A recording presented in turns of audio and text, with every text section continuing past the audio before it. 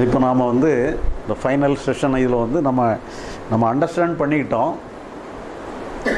என்ன அண்டர்ஸ்டாண்ட் பண்ணிட்டோம்னு சொல்லி சொன்னால், நம்ம என்ன வந்தாலும் ஓகே தான், கோபமே வந்தாலும் ஓகே தான், பயமே வந்தாலும் ஓகே தான், வருத்தமே வந்தாலும் ஓகே தான், நம்ம செய்கிறக்கங்க ஒன்றும் இல்லை நீ சொல்லி நீங்கள் ஒரு முடிவுக்கு வந்துட்டீங்கன்னு சொல்லி சொன்னால் அது ஃப்ளோயிங் நேச்சரில் போயிடுது. இப்போ இது நம்ம வந்து இது சரிதானா, நம்ம அண்டர்ஸ்டாண்ட் பண்ணது சரிதானா, அவசரப்பட்டு நம்ம ஒரு முடிவுக்கு வந்துட்டோமா நீ சொல்லி நாம் வந்து முதல்ல நம்ம நல்ல தீர்க்க நாமளே விசாரித்து உண்மையிலே எல்லாருமே இதைத்தான் சொல்கிறாங்களா என்னங்கிறதெல்லாம் புரிஞ்சுக்கிட்டோன்னு சொன்னால் நம்ம அண்டர்ஸ்டாண்டிங்கை வந்து கொஞ்சம் கன்ஃபார்ம் பண்ணிக்கலாம். அப்போ நம்ம அண்டர்ஸ்டாண்டிங்கை கன்ஃபார்ம் பண்ணிட்டோன்னு சொன்னால் அந்த ஃபைலை க்ளோஸ் பண்ணி மூடி வச்சிடலாம். அதுக்கப்புறம் நீங்கள் ஃபைலை திருப்பி புரிஞ்சுக்கிட்டோமா புரியலையா புரியலான்னு திருப்பி நீங்கள் வெரிஃபை பண்ண வேண்டிய அவசியம் இல்லை. முடிஞ்சு போச்சுன்னு சொல்லி நீங்கள் அந்த ஃபைலை க்ளோஸ் பண்ணிடலாம். இப்போ அதுக்கு தான் என்னன்னு சொன்னால் இந்த கன்ஃபர்மேஷனுங்கிறது வந்து ரொம்ப அவசியமானோம். இப்போ நிறைய என்னன்னு சொல்லி சொன்னால், இப்போ நேற்று கூட நம்ம ஒரு உதாரணம் சொன்னோம். ஒரு மடாலயத்தில் போய் இந்த சிஷியர்கள் புதுசாக போய் சேர்றாங்க. அப்போ அந்த மடாலயத்தில் உள்ள குருநாதர் என்ன சொல்கிறாருன்னு சொன்னால், அவங்ககிட்ட கேட்குறாரு, உங்களுக்கு மடாலயத்தினுடைய சிறந்த பானம் வேணுமா அல்லது ஏதாவது பழச்சாறுகள் வேணுமான்னு கேட்குறாரு. அப்போ இவங்களுக்கு என்னன்னு சொன்னால், நம்ம வந்து பழச்சாறுகள்லாம் நிறையா சாப்பிட்ருக்கோம், இந்த மடாலயத்தினுடைய சிறந்த பானம்னு என்னன்னே நமக்கு தெரியாது, அதை கொஞ்சம் டேஸ்ட் பண்ணி பார்ப்போமேங்கிற ஒரு ஆசை வந்துடுது. அவங்களும் மடாலயத்தினுடைய சிறந்த பானம் வேணும்னு சொல்லி கேட்ட உடனே அவங்களுக்கு தண்ணியை கொடுத்துட்றாங்க. அப்போ இவங்களுக்கு பெரிய ஏமாற்றம் ஆயிடுது.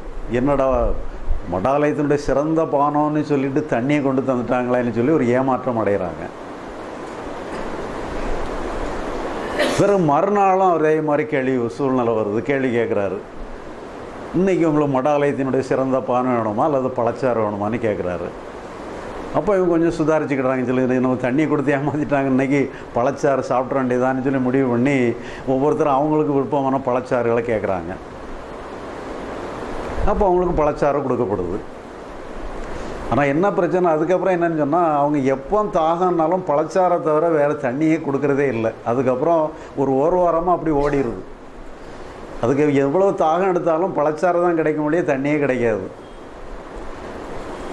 அப்புறம் அதுக்கப்புறம் தான் என்னன்னு சொல்லி சொன்னால், ஒரு வாரம் கழித்து பழையபடியும் அதே கேள்வி வருது, உங்களுக்கு மடாலயத்தின் சிறந்த பானம் வேணுமா பழச்சாறு வேணுமா நீ கேட்டான்னு சொன்னால், அதுக்கப்புறம் எல்லாருமே ஒட்டுமொத்த குரலில் வந்து தண்ணி தான் வேணும், பழச்சாரெல்லாம் வேண்டாம், ஏன்னா அதை திருப்பி குடித்தா வாமிட் வருதுன்னு சொல்ல எல்லாருமே ஆரம்பிச்சிடுறாங்க. இப்போ இதில் பார்த்தீங்கன்னு சொன்னால், பழச்சாறையும் நீங்கள் தண்ணியும் கம்பேர் பண்ணிங்கன்னு சொன்னால் எது டேஸ்டானது? இப்போ ஒருத்தருக்கு வந்து தண்ணி தான் உயர்ந்தது, தண்ணிக்கு நிகராக ஒன்றுமே கிடையாது, எந்த பழச்சாரும் அதுக்கு நிகரானது கிடையாதுன்னு சொல்லி நீங்கள் வந்து ஒருத்தருக்கு அட்வைஸ் பண்ணுங்க. புதுசாக தண்ணியை பற்றியே தெரியாத ஒருத்தர்கிட்ட போய் தண்ணியை பற்றி நீங்கள் விளக்கம் சொன்னீங்கன்னா எப்படி சொல்லுவீங்க? எந்த பழச்சாருக்கும் இந்த மாதிரி சுவை கிடையாது, அப்படிப்பட்ட ஒன்று நீ சொன்னால் அவங்க கற்பனை என்ன எப்படி இருக்கும்? நம்ம எத்தனையோ பழச்சாறு சாப்பிட்ருக்கோம், அந்த பழச்சாறு மாதிரி இல்லாதபடி வினோதமாக ஏதோ ஒன்று சொல்கிறாரோ, அப்போ அது அதனுடைய டேஸ்ட் எப்படி தான் இருக்கும் நீ சொல்லி அவங்க கற்பனை அப்படி தான் ஓடிட்டுருக்கும். அப்படி அந்த மாதிரி ஒரு கற்பனையை வந்து இந்த ஞானம் லிபரேஷன் மேலே ஏற்றி வச்சுட்டாங்க. அப்போ ஞானம்னு சொல்லி சொன்னால் நம்ம என்ன நினைக்கிறோம்னு சொல்லி சொன்னால், லிபரேஷன்னா என்ன நினைக்கிறேன்னு சொன்னால், நம்ம இதுவரைக்கும் பார்க்காத இதுவரைக்கும் பருகாத ஒரு வினோதமான ஒரு அம்சங்கிற மாதிரி நினச்சி.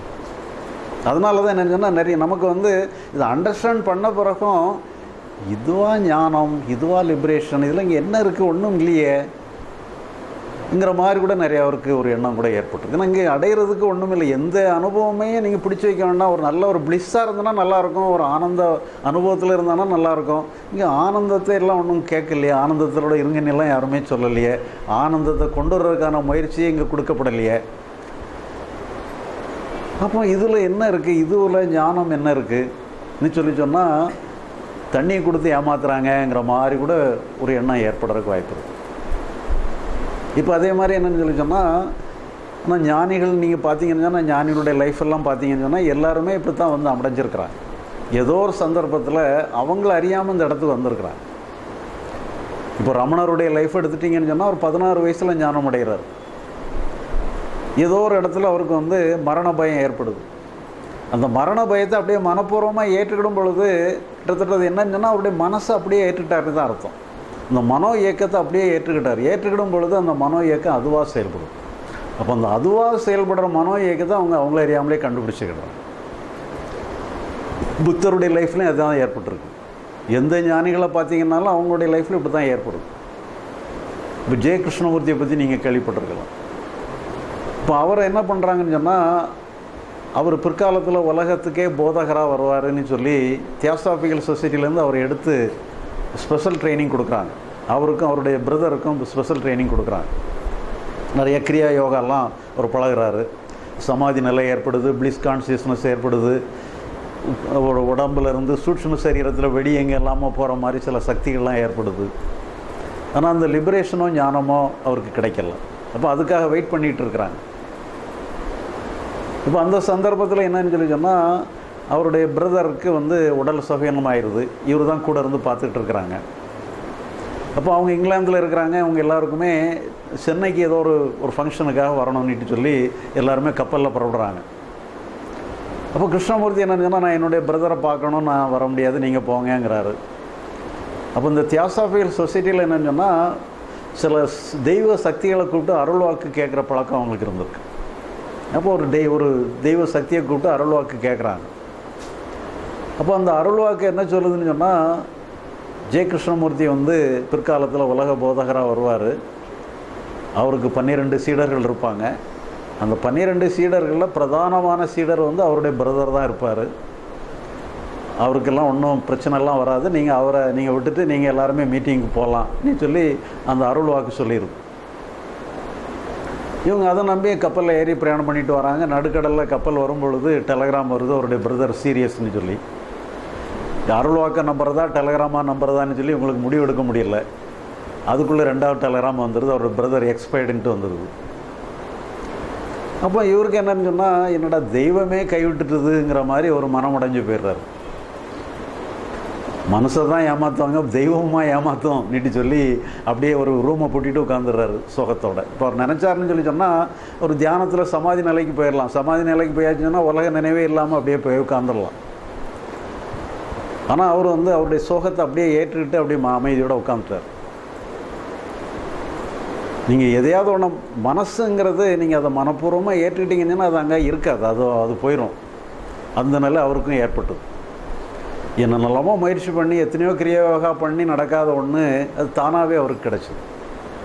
இப்படி நீங்கள் எந்த ஞானிகளுடைய லைஃப்பை எடுத்து பார்த்தீங்கன்னாலுமே அவங்க என்னென்னலாமோ முயற்சி பண்ணி பார்த்துட்டு ஏதோ ஒரு சந்தர்ப்பத்தில் எல்லா முயற்சியும் கீழே விட்ட நிலையில் அந்த நிகழ்வு தானாக நடக்கும். அது வேறு ஒன்றும் இல்லை, அவங்க மனசனுடைய இயக்கத்தை விட்டுடுறாங்க, மனசை அதுவாக இயங்க விட்டுறாங்க, அவ்வளோதான். மனசு நீங்கள் விட்டுட்டீங்கிறக்காக மனசு சும்மா இருக்காது, அது அதுவாக இயங்கும். அந்த அதுவாக இயங்கிறத லிபரேஷன்ட்டு புரிஞ்சுக்கிடுறாங்க. ஆனால் என்னன்னு சொல்லி சொன்னால், அவங்களுக்கு என்ன அடைஞ்சோம் என்ன புரிஞ்சுக்கிட்டோங்கிறதுனுடைய சயின்ஸ் தெரியாதனால உடனடியாக அவங்களுக்கு அது என்னன்னுட்டே புரிய முடியல. இப்போ இதே மாதிரி தான் ஒருத்தர் ஒரு கேரளாவில் ஒரு சாமியார், அவருக்கு என்ன சொல்லியிருக்கிறாங்கன்னு சொல்லி சொன்னால், பிராணாயாமம் பண்ணினீங்கன்னு சொன்னால் உங்களுக்கு ஞானம் கிடச்சிரும், லிபரேஷன் கிடச்சிரும்னு சொல்லியிருக்கிறாங்க. அப்போ இவர் அதே மாதிரி பிராணாயாமம் பண்ணியிருக்கிறாரு. இடைஞ்சல் இருக்கக்கூடாதுன்னு சொல்லி ஒரு பெரிய கிணத்துக்குள்ளே உட்காந்து 2 வருஷம் அந்த கிணத்துக்குள்ளே உட்காந்து பிராணாயாமம்லாம் பண்ணியிருக்காரு. நீங்கள் எதை பண்ணினாலும் எந்த பண்ணினீங்களோ அதுக்கு தகுந்த மாதிரி சில அனுபவங்கள் உங்களுக்கு கிடைக்கும். ஆனால் என்ன, இந்த லிபரேஷனோ ஞானமோ கிடைக்கல. 2 வருஷம் கழித்து கிணத்தை விட்டு வெளியே வந்துட்டார். பிற ரிஷிகேஷ் அங்கே எங்கெல்லாமோ போய் பார்த்துருக்காரு, என்னெல்லாமோ முயற்சி பண்ணி பார்த்துருக்காரு, ஒன்றும் கிடைக்கிற மாதிரி தெரில. அப்போ ஒரு என்ன முடிவுக்கு வந்திருக்காருன்னு சொன்னால், நமக்கு வாழ்ந்தால் ஞானத்தோடு வாழணும், இல்லைன்னா எதுக்கு இந்த வாழ்க்கை, பேசாமல் செத்து போயிடுவோன்னுட்டு சொல்லி ஒரு முடிவுக்கு ஒரு நல்ல வெயில் ஒரு பெரிய ஒரு பாறையில் அப்படியே படுத்துட்டார். அப்படியே செத்து போயிடும், அப்படியே படுத்து செத்து போயிடுவாங்க. அந்த நிலையில் அவருக்கு ஒரு மாற்றம் ஏற்படும். அப்போ அவர் என்னன்னு சொல்லி சொன்னால், ஒரு மாற்றம் ஏற்பட்டிருக்கு. அதுக்கு என்ன காரணம், அவர் என்னென்ன கனெக்ட் பண்ணுறாருன்னு சொன்னால், நம்ம 2 வருஷம் கிணத்துல உட்காந்து பிராணாயாமம் பண்ணதனுடைய விளைவாக இன்றைக்கி ஏற்பட்டிருக்குன்னு சொல்லி அப்படி கனெக்ட் பண்ணிட்டார். இது பல வருஷத்துக்கு முன்னால் அவரை பற்றிய செய்தி, இப்போ அவர் என்ன நிலையில் இருக்காருன்னு தெரில. இப்படி நிறைய பேர் என்னன்னு சொல்லி சொன்னால், எல்லாரும் ஏதோ ஒரு சந்தர்ப்பத்தில் அவங்களுடைய மனசை அப்படியே கீழே போடும் பொழுது அந்த மனசு அதுவாக இயங்கிறத கண்டுபிடிச்சிக்கிறாங்க. ஆனால் அதை வந்து அடுத்தவங்களுக்கு கம்யூனிகேட் பண்ணுறதுக்கு சிலவங்களுக்கு அவங்க, ஏன்னா அதை பற்றிய சயின்ஸ் தெரியலை, அவங்கள அறியாமல் ஏதோ ஒரு சந்தர்ப்பத்தில் அவங்க அறியாமனாலும் அவங்களுக்கு தெரிஞ்சதை அவங்களுக்கு தெரிஞ்ச லாங்குவேஜில் சொல்லும் பொழுது அது ஒரு சயின்ஸாக இல்லாதபடி ஏதோ ஒரு அனுபவ வார்த்தையாக பேசி தேவையில்லாத குழப்பங்களுக்கும் காரணமாகி போயிடும். இப்போ நீங்கள் வந்து ஒரு நல்ல கார் டிரைவிங் உங்களுக்கு தெரியும், ஒரு நல்ல கார் நல்ல கண்டிஷனாக இருக்குது, 150 கிலோமீட்டர் ஸ்பீடில் போயிடுறீங்க வண்டியில், திடீர்னு ஒரு எமர்ஜென்சி சடன் பிரேக் போடுறீங்க, இந்த கார் அப்படியே அபார்ட் போட்டு அப்படியே ட்விஸ்ட் ஆகி அப்படியே திரும்பி நிற்குது. இப்போ ஒருத்தர் உங்கள்கிட்ட கேட்குறாரு, ஐயா காரை எப்படி அபார்ட் போட்டு ட்விஸ்ட் பண்ணி திருப்புறதுக்கு என்ன பண்ணணும்னு சொல்லி கேட்குறாரு. ஒன்றும் பண்ண தேவையில்லை, நீங்கள் பாட்டு 150 கிலோமீட்டர் ஸ்பீடில் போங்க, சடன் பிரேக் போடுங்க, நீங்கள் ஏன் திருப்புறீங்க, அதுவாகவே திரும்பும்.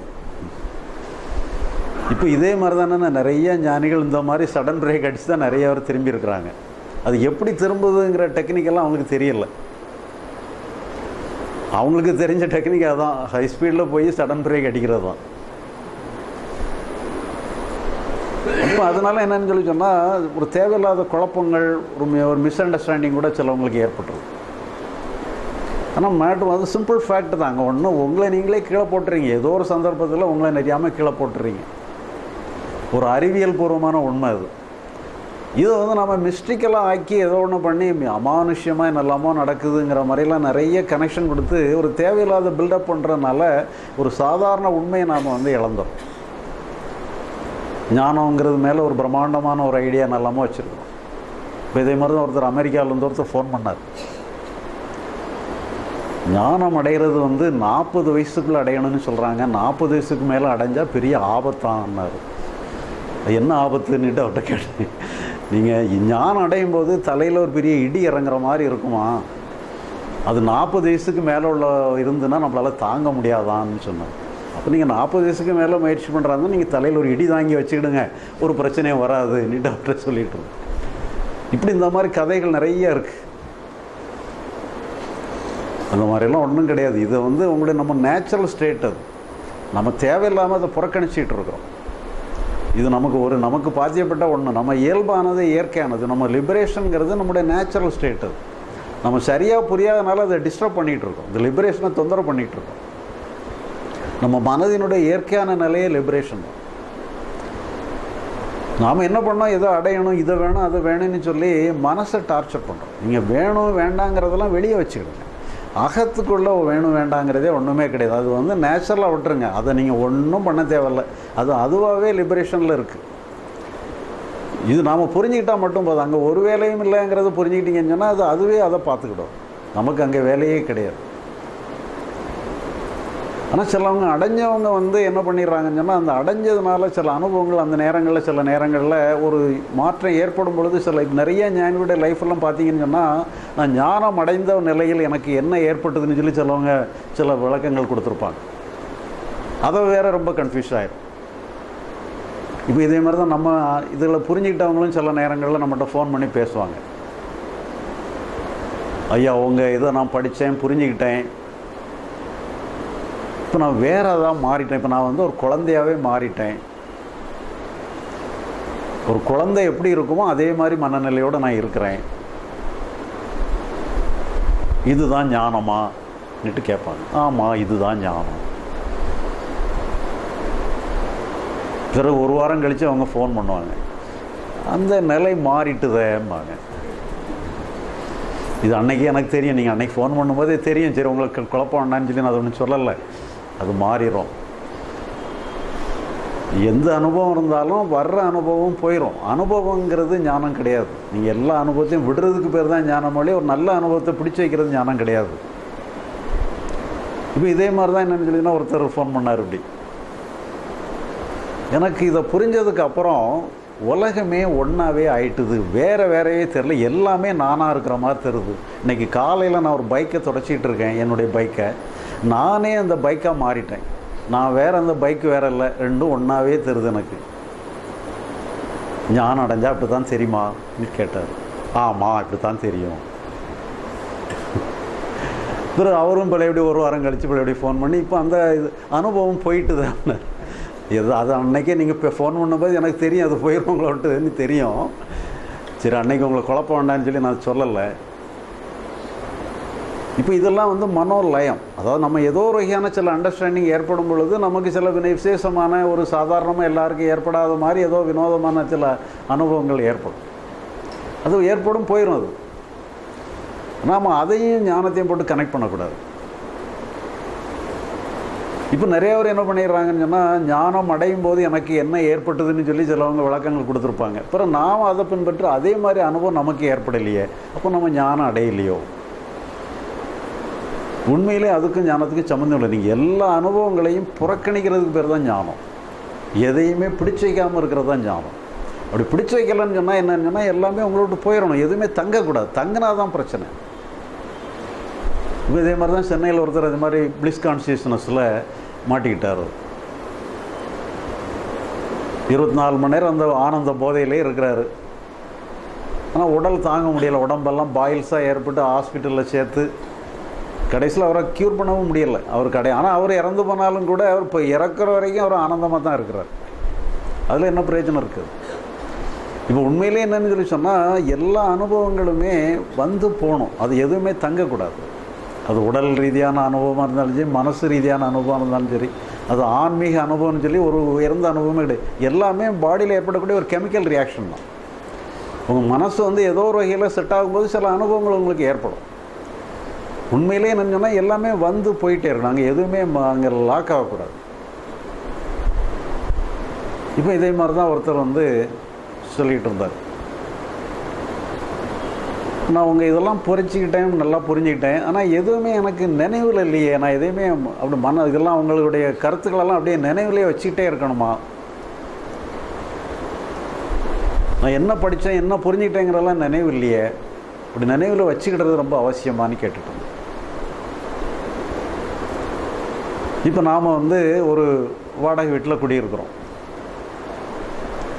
10 வருஷம் அந்த வீட்டில் தான் இருக்கிறோம்.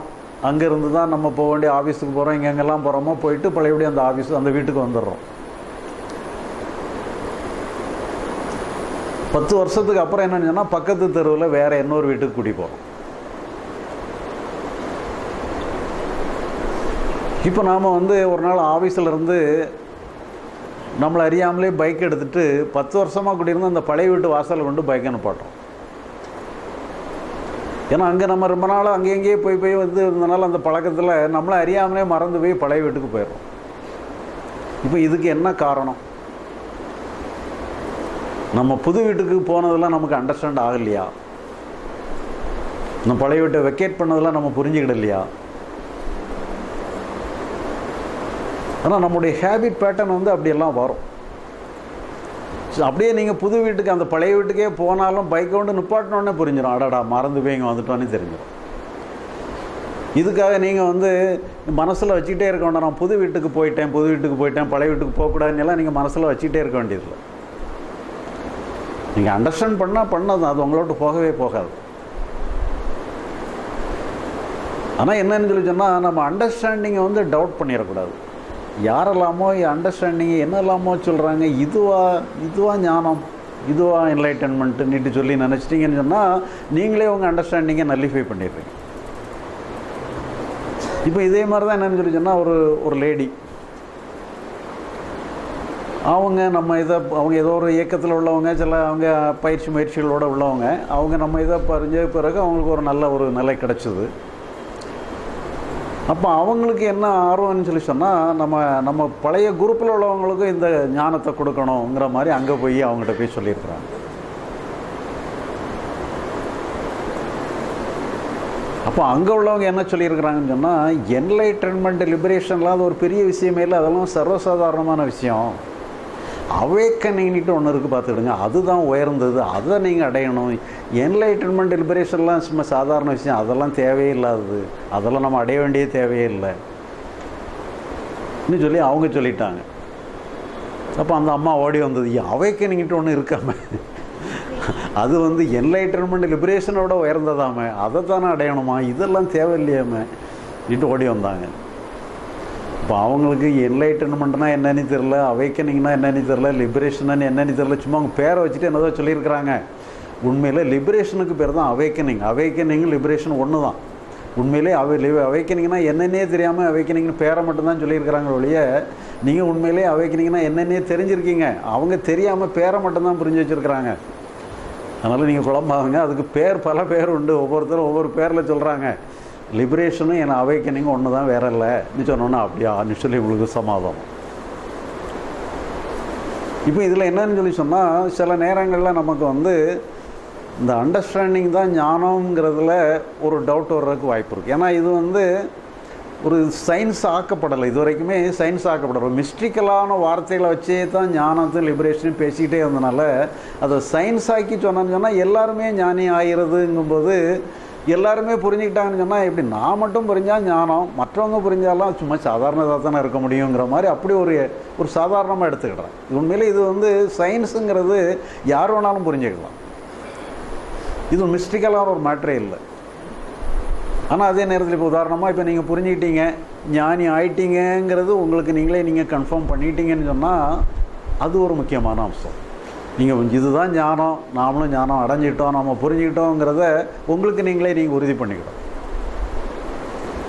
ஆனால் அதே நேரத்தில் என்னன்னு சொன்னால், இப்போ நீங்கள் ஞானம் அடைஞ்சிட்டேன்னு சொல்லி உங்கள் நண்பர்கள்ட்ட சொல்லி பாருங்கள், நான் ஞானம் ஒரு மீட்டிங்கை அட்டன் பண்ணேன், ஞானம் அடைந்து விட்டேன் சொல்லி உங்கள் நண்பர்கிட்ட சொன்னீங்கன்னா அவங்க உங்களை உண்டு இல்லைன்னு ஆக்கிடுவாங்க.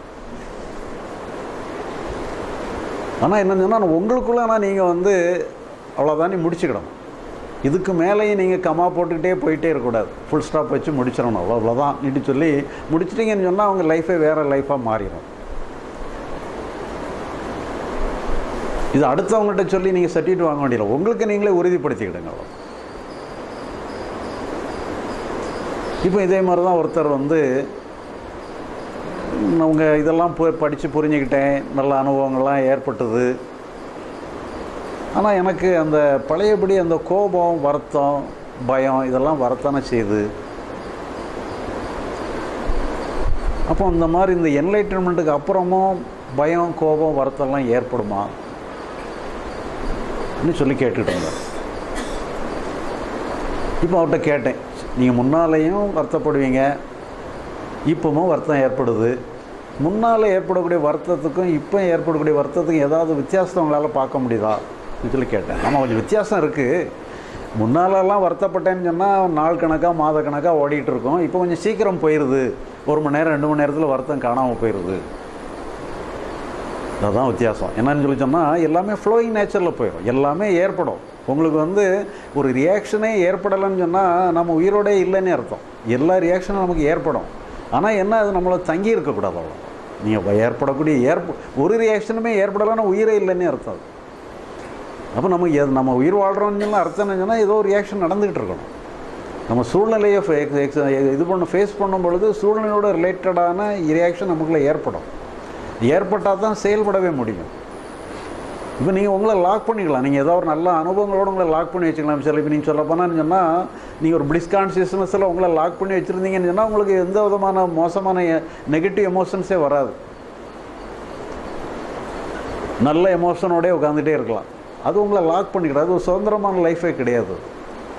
எல்லா எமோஷனும் வரணும், ஆனால் உங்களை விட்டு போயிடணும். அதுதான் ஒரு ஆரோக்கியமான நல்லது. இப்போ ஒருத்தர் ஒரு பேங்க்கில் ஆஃபீஸராக இருக்கிறாரு. அவர் நம்ம இதெல்லாம் புரிஞ்சுக்கிட்டார். அவர் என்னன்னு சொன்னால், பேங்க்கில் நீங்கள் தெரிஞ்சிருப்பீங்க, காலையிலேருந்து சாயங்காலம் வரைக்கும் நிறைய கணக்குகள், டேலி, அது இது எல்லாமே இருக்கும். நிறைய டிரான்சாக்ஷன் நடக்கும். சாயங்காலம் என்ன பண்ணணும்னு சொன்னால், எல்லா டிரான்சாக்ஷனையும் இது பண்ணி கடைசியில் டேலி பண்ணி எல்லாத்தையும் ஓகே பண்ணணும். காலையில் அவர் ஸ்கூலாக இருப்பார், சாயங்காலம் அதை டேலி பண்ணும்போது அவருக்கு மண்டை வெடிச்சிடும். ஏன்னா எதுவுமே கணக்குகள்லாம் இழுத்துக்கிட்டு போகும். அது ஒரு கணக்கு இங்கே இழுக்கும், இன்னொரு கணக்கு அங்கே இழுக்கும், எதுவுமே டேலி ஆகாது. அவர் தலை வெடிச்சிடும். இவரை பார்த்து மற்றவங்களாம் பரிதாபப்படுவாங்கடா, பரிதாபமாக இப்படி கண்பாடு படுறாரான்னு சொல்லி பரிதாபப்படுற நிலைக்கு போயிடுவார். இப்போ நம்ம இதை அண்டர்ஸ்டாண்ட் பண்ண பிறகு இப்போ அந்த பிரச்சனை அவருக்கு இல்லாமல் போச்சு. காலையில் எப்படி கூலாகவும் காமாகவும் இருந்தாரோ அதே மாதிரி மனநிலையிலேயே சாயங்காலமும் அதே மாதிரி இருக்க ஆரம்பிச்சிட்டார். ஆனால் கணக்கு இழுத்துட்டு தான் செய்யும், கணக்கு அங்கங்கே இழுக்க தான் செய்யும். ஆனால் அவருக்கு காமா அதெல்லாம் அட்டன் பண்ண ஆரம்பிச்சிட்டார். அப்போ பார்த்து அவங்களுக்கு ரொம்ப ஆச்சரியம், என்னடா முன்னால் நீங்கள் எப்படி இருந்தீங்க, இப்போ வேறு மாதிரி மாறிட்டீங்களா, உங்களுக்கு என்ன தான் நடந்தது நீ சொல்லி உடனே நினைச்ச உடனே நினைச்சுன்னா இவர் எல்லாருக்கும் உபதேசம் பண்ண ஆரம்பிச்சிட்டாரு. உபதேசம் பண்ண ஆரம்பிச்சோன்னா எல்லாருமே ஓடி ஒழிச்சிக்கிட்டாங்க. இப்போ இது என்னன்னு சொன்னால், இப்போ இதெல்லாம் என்னன்னு சொல்லிச்சுன்னா நம்ம நமக்கு புரிஞ்சதோட சரி, நம்ம மாற்றம் நமக்கு தெரியும், நம்ம மாற்றத்தை நமக்கு உறுதியாக இருக்கும், நம்ம மாற்றம் நம்மளோட தெரிஞ்சுக்கணும், அதை நம்ம நம்மளை உறுதிப்படுத்துறதுக்கு பயன்படுத்திக்கலாம். ஆனால் அடுத்தவங்களுக்கு உபதேசம் பண்ணுறதுங்கிறது அது வேற காது. அந்த டிபார்ட்மெண்ட்டில் இறங்கணும்னு சொன்னால் இந்த மாதிரி தான் ஆகும். இப்போ இதே மாதிரி தான் ஒருத்தர் சென்னை சேர்ந்தவர் தான். அவர் என் கூட கொஞ்சம் காலமாக பழகிட்டு இருந்தார். அப்போ ஒரு நாள் என்னை திடீர்னு சொல்லி எனக்கு ஒரு அப்பாயின்மெண்ட் கேட்டு உங்கள்கிட்ட பர்சனலாக பேசணும்னாரு. சரின்னு சொல்லி வாங்கன்னு சொல்லியிருந்தேன். என்னையை பற்றி நீங்கள் என்ன நினைக்கிறீங்கன்னு கேட்டார். ஏன் அந்த கேள்வி கேட்குறாருன்னு எனக்கு புரியலை. உங்களை பற்றி வேறு விசேஷமாக பர்டிகுலராக நினைக்கிறதுக்கு அங்கே ஒன்றும் இல்லையே, நீங்கள் உங்களுக்கு நீங்களே எதுவும் போராடிட்டு இருக்கீங்களா, உங்கள் மனசில் ஏதாவது பிரச்சனை இருக்கான்னு கேட்டேன். இல்லை எனக்கு எந்த போராட்டமும் இல்லை, மனசில் எந்த பிரச்சனையும் இல்லைன்னாரு. அப்போ உங்களுக்கு நீங்களே போராடாமல் இருந்தீங்கன்னா நீங்கள் ஓகே தான், இதில் ஒன்றும் பிரச்சனை இல்லையே, இதில் வேறு தெரிஞ்சுக்கிறதுக்குள்ள என்ன இருக்குதுன்னு சொல்லி கேட்டேன். அப்போ என்னென்னு கேட்டால், நீங்கள் இப்படி ஜெனரலாக சொல்கிறீங்க, ஜெனரலாக சொல்கிறத விட என்னையை பற்றி நீங்கள் ஸ்பெசிஃபிக்காக என்னையை மட்டும் குறிப்பிட்டு நீங்கள் சொல்லுங்கன்னாரு. உங்களை பற்றி குறிப்பிட்டு சொல்கிறதுக்கு வேறு எதுவுமே எனக்கு தோணலையேன்னேன். சரி அப்படியே பேசிக்கிட்டு இருந்துட்டு அவர் போயிட்டார். போகும்போது என்ன சொன்னான்னு சொன்னால், நானும் புரிஞ்சுக்கிட்டேன், ஆனால் உங்களை சுற்றி நிறையா கூட்டம் இருக்குது, ஆனால் என்னை சுற்றி யாருமே நான் சொல்கிறது யாருமே கேட்க மாட்டேங்கிறாங்கன்னாரு. அப்படியா, அவர் ஏன் அப்படி சொல்லிட்டு போனாருன்னு எனக்கு புரியலை. அவர் ஏன் இப்படி சொல்லிட்டு போனாருன்னுட்டு சொல்லி யோசிச்சுக்கிட்டு இருந்தேன்.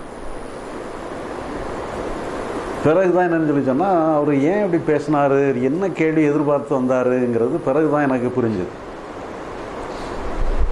அதான் நான் சின்ன வயசாக படிக்கும்போது இந்த ஆன்மீகத்தில் நுழையிற டைமில் என்னென்னு சொல்லி சொன்னால், ராமகிருஷ்ண பரமஹம்சருடைய நூல்கள் தான் படிச்சிருப்பேன். அப்போ அவர் என்ன சொல்லுவார்னு சொல்லி சொன்னால், ஒருத்தர் ஞானம் அடைகிறதுங்கிறது ஒரு மலர்ந்து மனம் வீசுகிற மாதிரி, அந்த மலர் தேனீக்களையும் வண்டுகளையும் கூப்பிட வேண்டியதில்லை, அது மலர்ந்த உடனே தேனீக்களும் வண்டுகளும் அது வாட்டுக்கு மொச்சிரும். அதே மாதிரி ஒருத்தர் ஞானம் அடைஞ்சிட்டாருன்னு சொன்னால் அவரை சுற்றி பக்தர்களாக கூடிடுவாங்கன்னு சொல்லி அவர் சொல்லியிருப்பார். இப்போ இதே மாதிரி தான் என்னென்னு சொல்லி சொன்னால், நானும் அப்படி தான் நினச்சிட்டு இருந்தேன். சரி ஞானம் அடைஞ்சிட்டான்னு சொல்லி சொன்னால் நம்மளை சுற்றி பக்தர்களாக கூடிடுவாங்க போல், ஒரே கூட்டமாக தான் இருக்கும் போலன்னு தான் என்னுடைய எண்ணமும் அப்படி தான் இருந்தது. இப்போ நாங்களும் என்னென்னு சொல்லி சொன்னால், ஒரு 40 வருஷமாக ஆன்மீகத்துக்காக பாடப்பட்டு என்னெல்லாமோ பண்ணி நிறைய எங்களை சுற்றி ஒரு பெரிய கூட்டம் உண்டு. ஒரு 30-40 பேர் எங்களை சுற்றி இருப்பாங்க. நாங்கள் ஒரு கூட்டமாக இருந்து தான் ஆன்மீக பயிற்சிகள் என்னெல்லாமோ பண்ணிகிட்டு இருந்தோம். அங்கே தேடணும், அங்கே போகணும் என்னெல்லாமோ, எங்கெல்லாமோ போய் என்னெல்லாமோ முயற்சி பண்ணோம். ஒரு கட்டத்தில் என்னன்னு சொல்லி சொன்னால், இதுதான் ஞானம்னு சொல்லி புரிஞ்சிட்டுது. ஆனால் ஞானம் அடைஞ்சுதான் ஞானத்தை அடைஞ்சாச்சுன்னு சொல்லி சொன்னது தான். நம்ம சுற்றி இருந்த கூட்டம்லாம் அப்படியே செதறி ஓடிட்டோம்.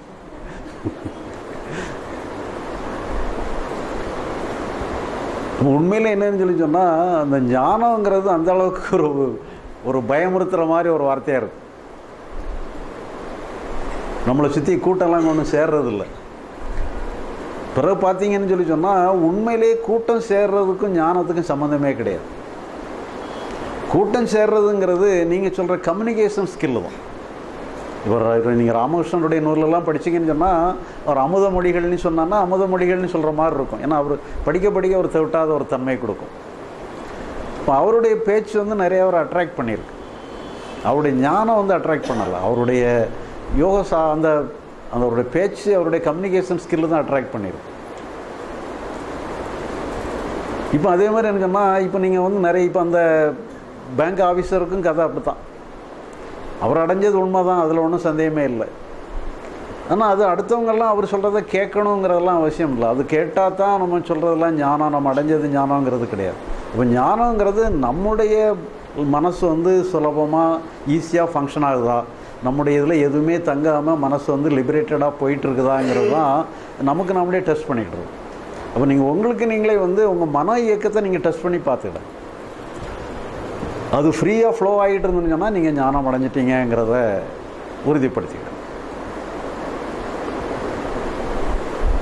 இப்போ அதே மாதிரி ஒருத்தர் ஈரோட்டில் ஒருத்தர் போயிருக்கும்போது அவருடைய அனுபவத்தை சொன்னார். முன்னால் நான் வந்து எனக்கு ஒரு சின்ன பையன் இருக்கான், குழந்தை இருக்குது. அந்த பையனோட நான் கொஞ்சம் விளையாடிக்கிட்டு இருப்பேன். இப்போவும் அதே மாதிரி தான் கொஞ்சம்லாம் விளையாடிக்கிட்டு இருக்கேன். நான் முன்னால் அந்த இதெல்லாம் அண்டர்ஸ்டாண்ட் பண்ணுறதுக்கு முன்னால் அவனோட கொஞ்சம் விளையாடும்போது ரொம்ப இன்வால்மெண்ட் அதிகமாக இருக்கும். இப்போ அடுத்தவங்களுடைய பார்வையில் நான் ரொம்ப இன்வால்மெண்ட்டாக இருக்கிற மாதிரி தான் தெரியுது. எனக்கு மனசளவில் அந்த அளவுக்கு இன்வால்மெண்ட்டு இல்லையே, ஏதோ ஒரு மாதிரி ஒரு 50% இருக்கிற மாதிரி தானே தெரியுது. ஒரு ஒரு முன்னாலேயும் நிறைய மாதிரி கொஞ்சம் விளையாட தான் செஞ்சோம், இப்போ கொஞ்சம் தான் விளையாடுறோம். இருந்தாலும் முன்னால் ரொம்ப இன்வால்மெண்ட்டாக இருந்த மாதிரி இருக்குது, இப்போ அந்த அளவுக்கு இன்வால்மெண்ட் இல்லை. இப்படி இருக்குமான்னு கேட்டார். ஆமாம், இப்படி தான் இருக்கும். ஏன்னா உண்மையிலே என்னன்னு சொல்லி சொன்னால் எல்லா எமோஷனுமே 50% ஆயிரும். ஏன்னா அந்த ஃப்ளோயிங் நேச்சரில் வந்துன்னு சொல்லி சொன்னால் அது இன்பமாக இருந்தாலும் சரி துன்பமாக இருந்தாலும் சரி 50% ஆயிரும். அதான் அதனுடைய இயல்பு. இதை வச்சு தான் நீங்கள் புரிஞ்சுக்கிடணும். நம்மளுடைய இதுகள் எல்லாமே வந்து 50% ஆகிட்டுதுன்னு சொல்லி சொன்னாலே நம்ம சரியாக புரிஞ்சுக்கிட்டோன்னே அர்த்தம். எல்லாமே நம்ம மைண்டில் வந்து ஃப்ளோயிங் நேச்சரில் இருக்குது. அது இன்பமும் அப்படி தான் போயிடும், துன்பமும் அப்படி தான் போயிடும். அங்கே எதுவுமே தங்காது. நம்ம அதுக்காக வந்து சொன்னால் ஒன்றுமே இல்லாமல் போயிருன்னு அர்த்தம். நீங்கள் வேணும்னா நீங்கள் டெவலப் பண்ணிக்கலாம். உங்களுக்கு இன்பம் தான் வேணும்னா நீங்கள் இன்னும் இன்வால்மெண்ட்டை காட்டினீங்கன்னா இன்பம் டெவலப்மெண்ட்டுக்கு 50% 100% கூட மாறிடும். நீங்கள் இன்வால்மெண்ட்டு காட்டணுன்னா கூடிடும். நீங்கள் அது என்னன்னு சொன்னால் உங்கள் கைக்குள்ளே அடங்கிடும். நீங்கள் வேணும்னா எடுத்துக்கிடலாம், வேண்டாம்னா விட்டுறலாம். அப்போ மனதினுடைய இயக்கமே வந்து உங்கள் கண்ட்ரோலுக்குள்ளே வந்துடும். இப்போ இது வந்து உங்களுக்கு உங்களுடைய அனுபவ ரீதியாக உங்களுக்கே புரிஞ்சிடும். அப்போ அந்த அனுபவ ரீதியாக புரிஞ்சிட்டுன்னு சொல்லி சொன்னாலே அப்போ நம்ம சரியான இடத்துக்கு சரியாக புரிய வேண்டியதை புரிஞ்சுக்கிட்டோம். அப்போ நம்ம மைண்டு வந்து லிபரேட்டடில் போயிருக்குங்கிறத நம்ம அண்டர்ஸ்டாண்ட் பண்ணிக்கிறோம். இப்போ இதே மாதிரி தான் என்னென்னு சொல்லிச்சுன்னா நம்ம இதை அடைச்சதுக்கு அப்புறமுமே கூட சில உணர்ச்சிகள்லாம் வருது, தேவையில்லாத உணர்ச்சிகள்லாம் வருதுன்னு சொல்லி சொன்னால் அது சூழ்நிலை, நம்முடைய ஹேபிட் பேட்டர்ன் என்னெல்லாமோ இருக்கும். அது எல்லாமே இருக்கத்தான் செய்யும். பட் இருந்தாலும் அது நமக்கு மேட்டரே இல்லை. இப்போ அதே நம்ம வந்து ஒரு ஞானம் அடைஞ்சிட்டான்னு சொன்னால் நம்ம இயல்பு எல்லாமே மாறிட வேண்டாமா அப்படிலாம் சிலவங்க கேள்வி கேட்பாங்க. அது தேவையில்லை. இப்போ உதாரணமாக நமக்கு எல்லா இயல்பும் இருக்குது. எல்லா இயல்புகளும் தேவைக்கு தகுந்தாறு வரத்தான் செய்யும். இப்போ நமக்கு வந்து நம்ம இயல்புலே வந்து அன்பு இருக்குது, வெறுப்பு இருக்குது. இப்போ நமக்கு வேண்டாதவரை கண்டால் வெறுப்புணர்வு வரத்தான் செய்யும், வேண்டியவரை கண்டான்னு சொன்னால் ஒரு அன்பு ஏறத்தான் செய்யும். இப்போ நம்ம நண்பர் வராரு, நமக்கு எந்த உணர்ச்சி நமக்கு வெளியே வரும்? அன்பு தான் வரும், மகிழ்ச்சி தான் வரும். அப்போ நமக்குள்ளே இருந்த வெறுப்பெல்லாம் என்னாச்சு? அது இருக்கும். நம்ம எது தேவையோ அது வரும். எதுக்கு போய் நம்ம அங்கே போய் கை வச்சு இந்த இதெல்லாம் இருக்கக்கூடாது அதெல்லாம் இருக்கணும்னு சொல்லி அப்படியெல்லாம் ஒன்றும் பண்ண வேண்டியதில்லை. எது நம்ம மேல் மட்டத்தில் நம்ம இன்டலெக்சுவலாக நம்ம சூழ்நிலையில் நமக்கு எது தேவையோ அது நம்ம கைக்குள்ளே இருக்குது. தேவைப்பட்டால் நமக்கு வரும். நம்ம இயல்பெல்லாம் போய் கை வைக்கணும்னு அவசியம் இல்லை. இயல்பு எப்படி வேணாலும் இருந்துட்டு போட்டோம். இப்போ நீங்கள் உங்கள் வண்டியில் வந்து காரில் வந்து டேங்க் ஃபுல்லாக வந்து நீங்கள் ஃபியல் நிரப்பிடுறீங்க, பெட்ரோல் போட்டுடுறீங்க. அதுக்காக நீங்கள் காரை எடுத்த உடனே அது பாட்டுக்கு சீறி பாஞ்சிக்கிட்டா போகுது. நீங்கள் எந்த அளவுக்கு ஆக்சிலேட்டர் கொடுக்குறீங்களோ அந்த அளவுக்கு தான் போகும். நீங்கள் ஸ்லோவாக போகலாம், வேகமாகவும் போகலாம். நீங்கள் வேகமாக அழுத்துனீங்கன்னா ஸ்பீடாக போகும், மெல்ல அழுத்துனீங்கன்னா குறையாக போகும். அதுக்காக நீங்கள் வந்து மெல்ல போகணுன்னா எல்லாம் டேங்கெல்லாம் திறந்து விட்டுட்டு ஒன்றுமே இல்லாமல் பண்ணிடணும்னு அர்த்தம் இல்லை. உங்கள் இயல்பு எப்படி வேணாலும் இருந்துட்டு போட்டோம். எல்லாமே ஹேண்டில் பண்ணுறது உங்கள் கையில் தான் இருக்குது. அப்போ எல்லா இயல்புகளும் வரும், அதை நம்ம பயன்படுத்திக்கலாம். இப்போ இதே மாதிரி நாங்கள் சென்னையில் ஒரு முகாம், அம்பத்தூரில் ஒரு முகாம் நடத்திக்கிட்டு இருந்தோம். அப்போது அந்த டைமில் வந்து என்னுடைய மனைவி என்னோட இருந்தாங்க. அப்போ அந்த முகாமுக்கு வந்த ஒருத்தர் என்னுடைய மனைவிட்ட போய் கேட்டிருக்கிறாங்க, அந்த ஞானம் அடைஞ்ச பிறகு ஐயா கோவப்படுவாங்களா அவங்ககிட்டலாம் கேட்டிருக்கேன். ஆமாம், அவங்க தாராளமாக கோவப்படுவாங்களேன்னு இருக்காங்க. அப்போ இவருக்கு ரொம்ப சந்தோஷம். அப்படியேப்பா ஞானம் அடைஞ்ச பிறகு கூட நம்மளும் எனக்கும் கோபம் வருது, ஐயாவும் கோவப்பட்டுருக்குறாங்க, அப்போ ஓகே பிரச்சனை இல்லை, அப்போ கோவப்படுறது மேட்டர் இல்லை. அதாவது நம்ம சூழ்நிலைக்கு தகுந்த மாதிரி நம்ம என்ன அது ஒரு ஞானிக்கு கோபமே வரக்கூடாது. இப்போ நீங்கள் பார்த்தீங்கன்னா சில இதுகளில் பார்த்தீங்கன்னா ஞானின்னா இப்படி தான் இருப்பார், எப்போவுமே புன்முறுவலோடு இருப்பார். நம்ம அப்படி ஒரு கற்பனையெல்லாம் வச்சுக்கிட்டு இருக்கோம். நீங்கள் கோவப்படுற மாதிரி ஒரு புத்தர் படத்தை எங்கேயாவது பார்த்துருக்கீங்களா? ஏன்னா அதெல்லாம் இது பண்ணுறாங்க. எல்லா உணர்ச்சிகளுமே நம்ம என்ன நினைக்கிறோம்னு சொன்னால் ஒரு செலக்டடாக இந்த மாதிரி சில நல்ல இயல்புகள் இதுகள் மட்டும்தான் ஞானியினுடைய லட்சணம். மோசமான உணர்ச்சிகளோ மோசமான சிக்னல்ஸோ வரவே வராது. சும்மா தேவையில்லாமல் நல்லாமல் நிறைய வச்சுருக்குறோம். எல்லா இயல்புகளும் எல்லா இதுகளும் உண்டு. எல்லா சூழ்நிலைக்கு தகுந்த மாதிரி சூழ்நிலை நிர்வாகம் பண்ணுறதுக்கு எல்லா எமோஷன் வரும். ஒரு சராசரி மனிதனுக்கும் ஞானிக்குள்ள வித்தியாசம் சொன்னால் இவங்க அதில் லாக் ஆக மாட்டாங்க, எல்லாம் வரும் போயிடும், அவ்வளோதான். இப்போ அந்த காலத்தில் இது ஒரு பழமொழி மாதிரி சொல்லுவாங்க, ஞானி கோபம் தங்கச்சூடு, அஞ்ஞானி கோபம் இரும்பு சூடுன்னு சொல்லுவாங்க. தங்கச்சூடு இரும்பு சூடுன்னு சொன்னால் இப்போ நீங்கள் தங்கத்தில் ஒரு ஆபரணம் பண்ணுறீங்கன்னு வச்சுடுங்க, தங்கத்தை உருக்குவாங்க, உருக்கி அதை தண்ணியில் போடுவாங்க. தண்ணியில் போட்டுட்டு உடனே பின்னாலே கை விட்டுட்டு அந்த தங்கத்தை எடுத்தான்னா ஒன்றும் பண்ணாது. இப்போ இதே மாதிரி நம்ம இரும்பை அப்படி பண்ண முடியாது. இரும்பை நீங்கள் ஒரு ஆயுதம் மாதிரி என்னதே ஒன்று பண்ணி நீங்கள் பழுக்க காய்ச்சி அது ஏதோ ஒரு மெட்டல் மாதிரி ஏதோ ஒரு ஆயுதம் மாதிரி அடித்து தண்ணியில் போட்டுட்டு பழையபடி நீங்கள் உடனே கைவிட்டு எடுக்க முடியாது. அது ஒரு அரை மணி நேரம் கழித்து தொட்டால் தான் இது, இல்லைன்னா நீங்கள் உடனே கைவிட்டு எடுத்தீங்கன்னா கை பொசுங்கி போயிடும். அப்போ அதான் அஞ்ஞானியுடைய கோபம் இரும்பு சூடு. இரும்பு ரொம்ப நேரம் அந்த சூடை ரீட்டைன் பண்ணி வச்சுக்கிட்டு இருக்கோம். ஞானியினுடைய கோபம் அப்போவே போயிடுங்கிறதான். இப்போ யாருமே கேட்கல, ஞானியினுடைய கோபம் தங்க சூடுங்கிறீங்களா, இப்போ ஞானிக்கு கோபம் வருமா நீட்டு ஒரு கேள்வி கேட்டான்னா எல்லா இயல்பும் எல்லா எமோஷனும் வரும். இப்போ நம்மளை ஒரு யோகா பண்ணி என்னதோ ஒன்று பண்ணி நம்மளை சில எமோஷனே வராமல் லாக் பண்ணுறது வேறு. லாக் பண்ணுறதுல பிரயோஜனம், அது வாழ்கிறதுக்கே தகுதி இல்லாத ஒரு நல்லது. நீங்கள் உங்களை லாக் பண்ணி வச்சுக்கிட்டு நான் நல்லா இருக்கிறேன்னு சொல்கிறதுல அர்த்தமே இல்லை. அதனால் நம்ம யோகா பண்ணி நம்மளை லாக் பண்ண வேண்டிய அவசியம் இல்லை. நீங்கள் லிபரேஷனாக இருக்கிறது தான் முக்கியம். லிபரேஷனுங்கிறது மனசை சுதந்திரமாக வச்சுக்கிடுங்க, எல்லா எமோஷனும் வரட்டும், எந்த எமோஷனையும் நம்ம ரெஸ்ட்ரிக்ட் பண்ண வேண்டியதில்லை. வந்த எமோஷனை நீங்கள் தேவைன்னா பயன்படுத்தினீங்க, இல்லைன்னா எடுக்காம விட்டுட்டிங்கன்னா அது போயிடும். எந்த எமோஷனுமே வெயிட் பண்ணிகிட்டு இருக்காது, அது பாட்டுக்கு போயிடும். இப்போ இதே மாதிரி தான் ஒரு சென்னையில் ஒரு அன்பர், அவர் ஒரு நல்ல ஸ்டேட்மெண்ட் சொன்னார். ஞானம் அடைஞ்சதுக்கு அப்புறமும் எனக்கு கோபம் வருகிறது, இதனால் நான் என்ன தெரிந்து கொண்டேன் என்றால் ஞானிக்கும் கோபம் வரும் என்பதை தெரிந்து கொண்டேன்.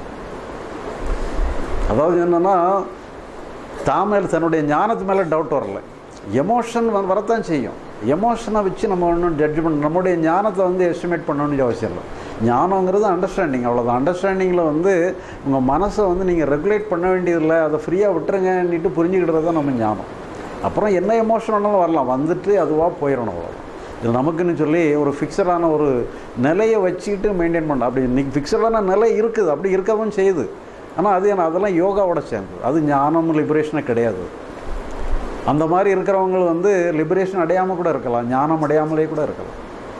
எப்போவுமே புன்முறுவலோடு இருக்கிறவரை ஞானின்னு நம்ம சொல்ல வேண்டிய அவசியம் இல்லை, ஏன்னா அவர் ஞானம் அடையாமல் கூட இருக்கலாம்.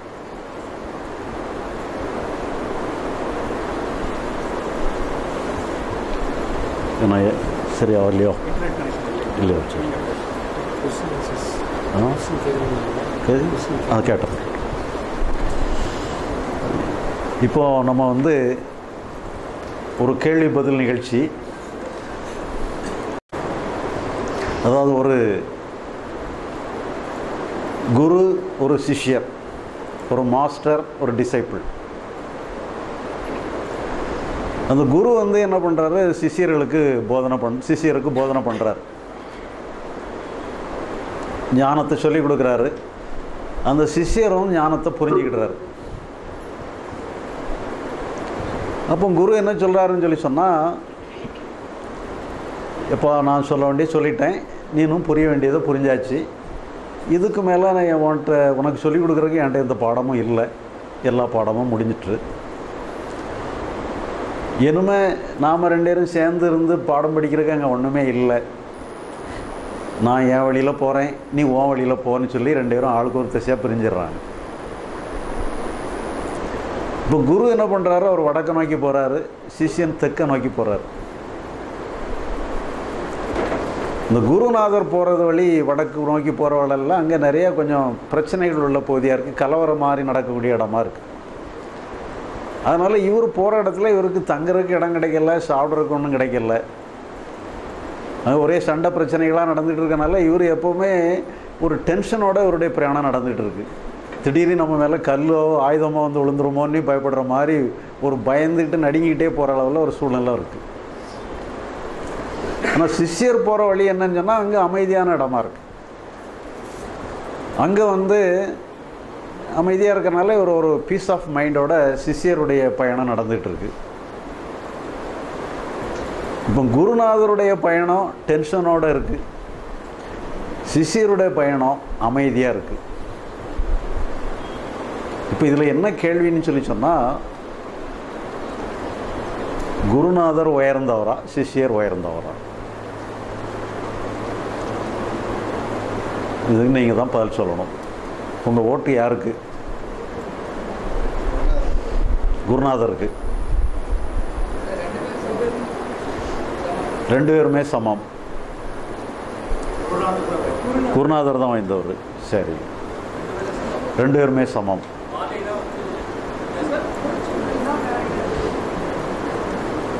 வேற ஏதாவது பதில்? குருநாதர் தான் வாய்ந்தவர். அப்புறம் வேற?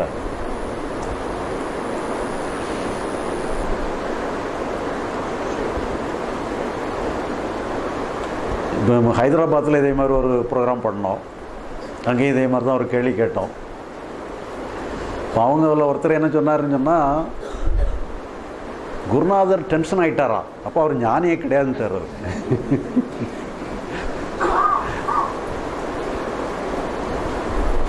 இப்போ இதில் வந்து 2 பேருமே சமமானவங்க தான். ஏன்னு சொல்லி சொன்னால் அந்த சூழ்நிலையில் அதுதான் வரும். எந்த சூழ்நிலையை எதிர்கொள்கிறாங்களோ எதிர்கொள்கிறதுக்கு தகுந்த எமோஷன் உள்ளேருந்து வரும். இது ஒரு ரியாக்ஷன் தானே. கண்ணாடி எந்த கண்ணாடிக்கு முன்னால் எது இருக்கோ அதை கண்ணாடி காட்டும், ரிஃப்ளெக்ட் பண்ண அவ்வளோ. அந்த சூழ்நிலையில் டென்ஷனான சூழ்நிலையில் டென்ஷன் தான் ஏற்படும், அமைதியான சூழ்நிலையில் அமைதி ஏற்படும். இப்போ அந்த டென்ஷனை எதிர்த்து அவர் ஒன்றும் போராடுற மாதிரி நான் அவங்ககிட்ட சொல்லலை. டென்ஷனை எதிர்த்து போராடுறதுன்னா அப்போ அவரும் போராடுறாருன்ற மாதிரி ஆயிரும். இவரும் அமைதியை தக்க வச்சுக்கிட்டதுக்கு போராடுறாருன்னு சொன்னால் அவரும் தப்பாயிடுறாரு. இப்போ 2 பேருமே வந்து சூழ்நிலை ரிஃப்ளெக்ட் ஆகுது, அது அப்படியே அவங்க பாட்டுக்கு அந்த சூழ்நிலையை ஏற்றுக்கிட்டு அவங்க பாட்டுக்கு போகிறாங்க. அதனால் 2 பேருமே சமானவங்க தான். இப்போ இதில் வந்து அடுத்த ஒரு கேள்வி. இப்போ நம்ம பொறுத்தளவில் நல்லது கெட்டது உண்டு. நல்ல செயல்களை செய்யணும், மோசமான செயல்களை அவாய்ட் பண்ணணும். அகத்தை பொறுத்தளவில் நமக்கு அங்கே வேலையே கிடையாது. இப்போ வந்து அகத்தை பொறுத்தளவில் நாம் என்ன பண்ணுனா அது சரியான செயல். புறத்தை பொறுத்தளவில் இது சரியான செயல் அது சரியான செயல்னு சொல்லிடலாம். அகத்தை பொறுத்தளவில் நாம் என்ன பண்ணுனா அது சரியான செயல். எதுவுமே பண்ணாமல் இருக்கிறது சரியான செயல். வேற ஏதாவது? சும்மா இருக்கணும்.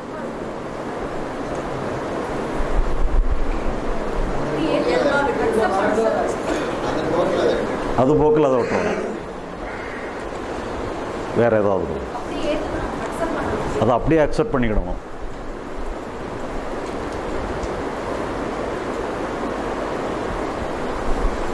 இப்போ ஒருத்தர் இந்த பில்டிங்கை பார்க்குறதுக்கு ஒருத்தர் வரார். இந்த கிரவுண்ட் ஃப்ளோரில் என்ன இருக்குதுன்னு கேட்குறாரு. லைப்ரரி இருக்குதுன்னு சொல்கிறோம், அதையும் பார்த்துறாரு. ஃபஸ்ட் ஃப்ளோர் என்ன இருக்குதுன்னு பார்க்குறாரு. இங்கே மீட்டிங் நடந்துகிட்டு இருக்குன்னு பார்க்குறாரு. இதுக்கு மேலே என்ன இருக்குதுன்னு கேட்குறாரு. இங்கே ஓப்பன் டெரஸ் தான் இருக்குதுன்னு சொல்கிறோம். சரி அதையும் பார்க்கலாமான்னு கேட்குறாரு. சரி போய் பாருங்கன்னு சொல்கிறோம். அங்கே ஓப்பன் டெரஸ் தான் இருக்குது, மேலே ஒன்றுமே இல்லை. நான் இதுக்கு மேலேயும் கொஞ்சம் போட்டுமான்னு சொல்லி கேட்குறாரு. நீங்கள் என்ன சொல்லுவீங்க?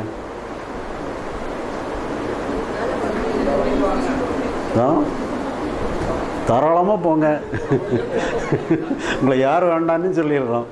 இப்போ இதே மாதிரி தான் என்னன்னு சொல்லி சொன்னால், நீங்கள் அகத்துக்குள்ளே நீங்கள் என்ன வேணாலும் பண்ணிக்கிடுங்க, அங்கே எதை பண்ணனாலும் அங்கே மீனிங்லெஸ் தான். அது அகத்துக்குள்ளே நீங்கள் எதை பண்ணனாலும் மீனிங்லெஸ், அது அர்த்தமே இல்லாத செயல் தான். அது நீங்கள் என்ன வேணாலும் பண்ணிக்கிடுங்க, அவ்வளோதான்.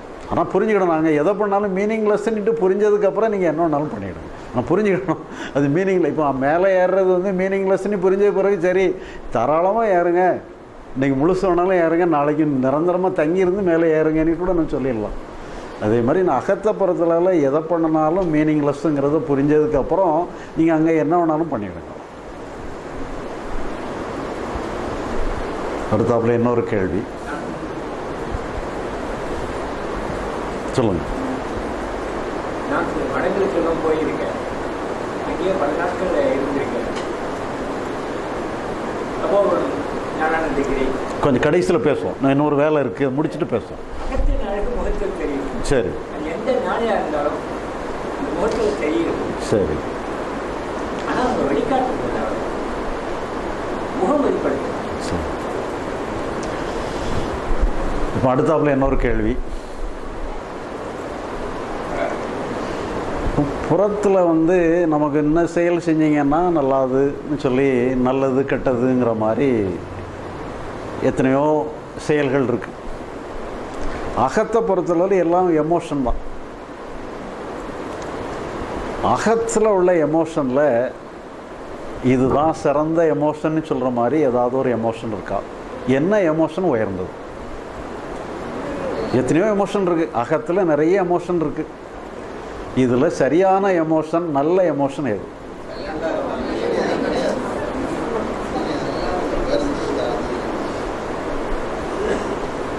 எல்லாமே சரிதானா? மோசமானதே ஒன்றுமே கிடையாதா? அப்போ நீங்கள் எல்லாருமே பாஸ் ஆகிட்டீங்க, அவ்வளோதான்.